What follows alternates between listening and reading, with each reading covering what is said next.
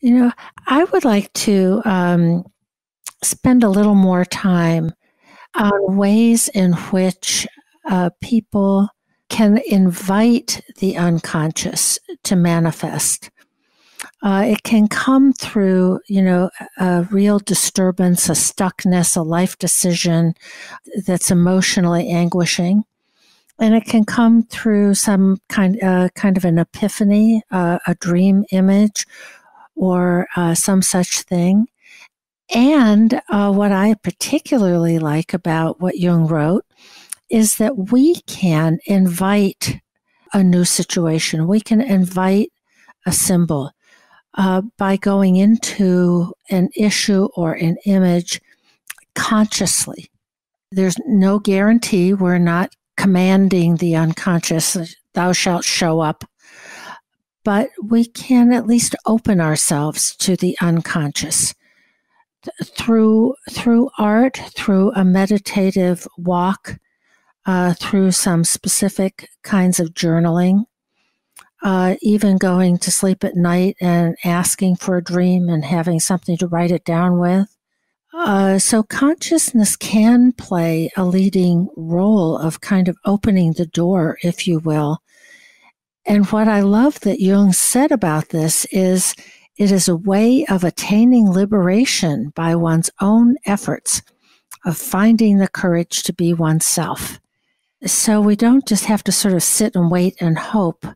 We can invite the unconscious to dialogue, to play, to have a discussion, confrontation, maybe even a little arm wrestling. And this is so central to the development of consciousness, that the creative tension and the dance between our known personality and this mysterious unconscious realm is what causes us to grow.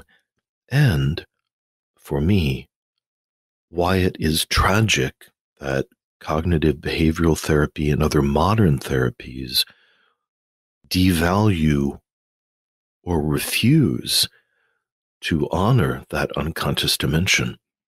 Yeah. That the ego on its own, no matter how clever it is, cannot achieve that fecund state that the unconscious can provide.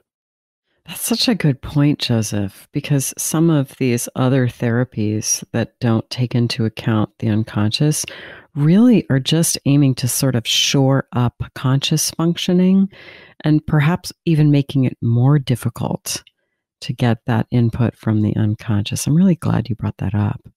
And Jung is very clear. At one point, he says, in most cases, analysis of consciousness is not enough.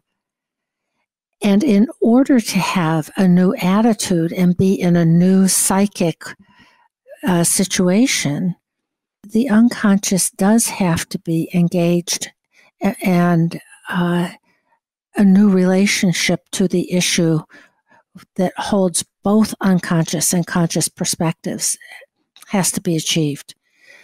I wish in a way it weren't so. Wouldn't it be great if we could just engage in problem solving and creative solutions and so on?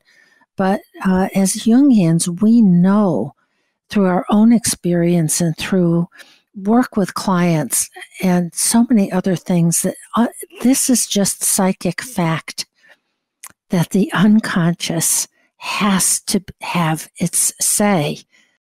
And that as we pluck up the courage to tend to the unconscious, it doesn't mean we tacitly agree with it, but that we're just willing to have a conversation.